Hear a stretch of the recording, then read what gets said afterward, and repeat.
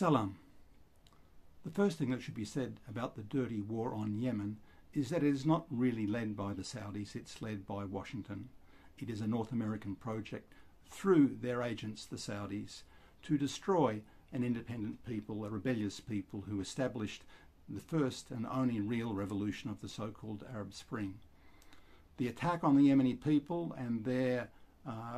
political development is also part of this broader project which the US called 15 years ago a new Middle East, an idea of a new Middle East where the US would control all of the regimes, all of the peoples, all of the states in the region without any exceptions. And we know from Pentagon doctrine in the 21st century that this means destroying disconnectedness, which means not tolerating states and peoples that remain outside the integration they see as part of their own regime, part of their own empire.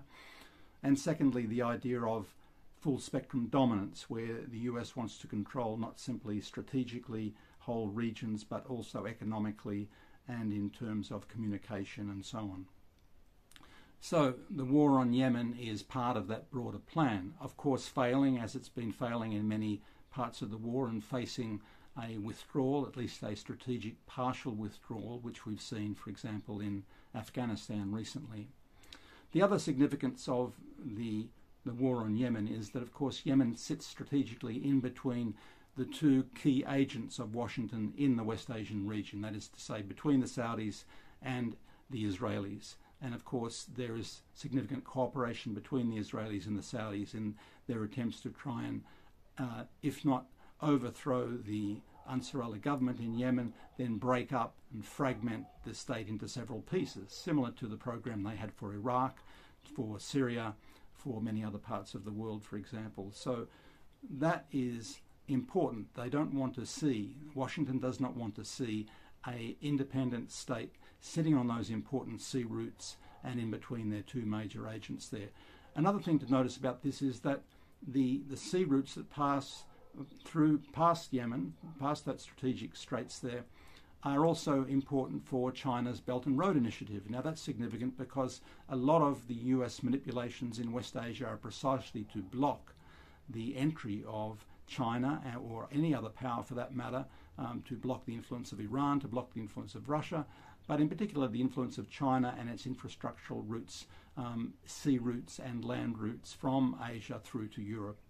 So that's another reason why Yemen is important to Washington. People sometimes say, why is it so important to Washington to attack these people who are very poor, who have very little, who are prepared to fight ferociously for their independence? And that's the reason that the US is incredibly jealous of any other big power or any multipolar world where there are different poles of power not controlled by it, and wants to crush those poles of power. Now the problem is it's facing failure in that program, in its idea of a new Middle East, failure in Iraq, failure in Syria, failure in Afghanistan, which we've seen through the withdrawal, which has sent great anxiety through all of the collaborators of the US in the region, the monarchies in the Persian Gulf, the Kurdish separatists in the north of Syria, for example, the Israelis themselves, the Saudis also losing against the Yemenis now, trying to put out feelers and see how they can find a new place for themselves in that part of the world if the US begins to retreat. But of course that's the strength of resistance. The resistance now sees opportunities in the fact that the US is very likely to carry out a strategic partial withdrawal, at least in the coming months.